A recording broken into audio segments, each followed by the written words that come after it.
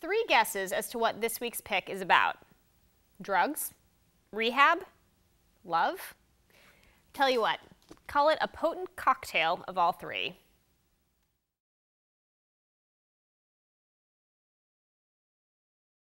Maddie has messed up her life big time. So big time that she's in rehab, dealing with the drug addiction and anger issues. Maddie doesn't expect to find a friend among the losers she's stuck with, but much to her surprise, she finds two. Trish, a girl for whom you know things won't end well, and Stuart, a vulnerable guy who becomes Maddie's love interest.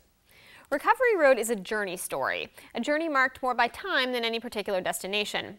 But I think that's what makes it feel so authentic.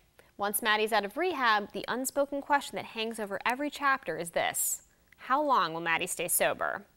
I don't want to give anything away, especially because I think this book might start to feel plodding if you don't have the suspense of Maddie and Stuart's sobriety.